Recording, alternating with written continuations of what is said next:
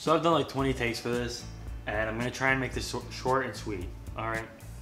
So wrestling's a very weird sport in where you're in contact with your opponent the entire time.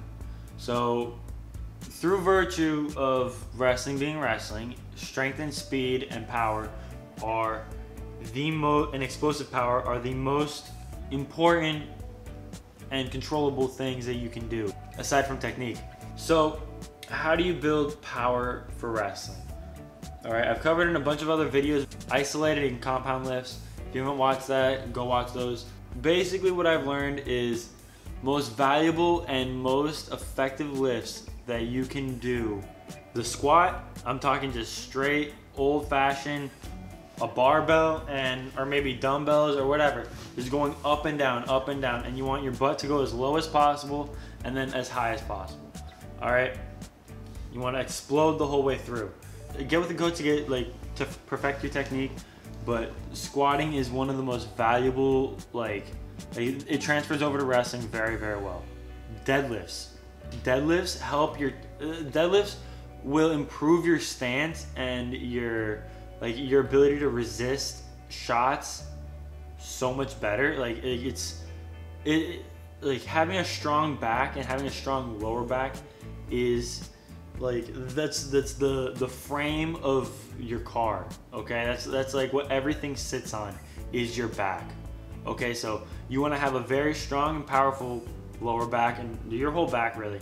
Obviously, all body weight workouts are great. Push-ups, pull-ups, running, all the body weight stuff. All right, that's a different category. I'm talking weighted stuff. Squats, deadlifts, and lunges, okay? Lunges are pretty much, a lunge is almost exactly a shot, except reverse. Very, very, very, very useful, either with kettlebells or dumbbells in your hand. All right, and the fastest way to build power for wrestling, I've learned, is right here.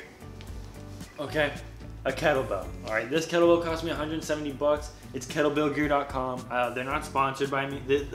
I'm not getting money from them, but I'm telling you, this is a really good kettlebell.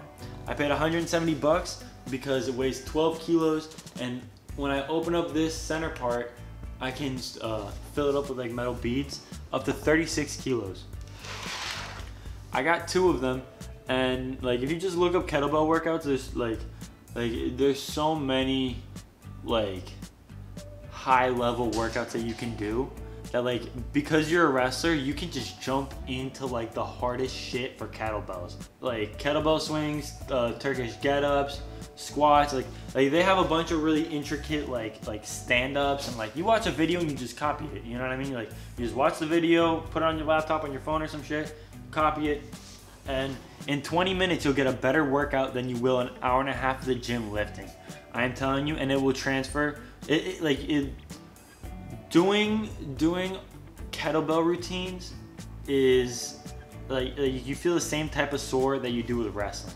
Working at the same type of muscles, it's the same shit, okay? So I'm telling you, squat, deadlift, lunge, and kettlebell, and then just the rest, focus on wrestling. Spend as much time on the mat, as much time competing, as much time wrestling as you can, okay? That is the most important thing.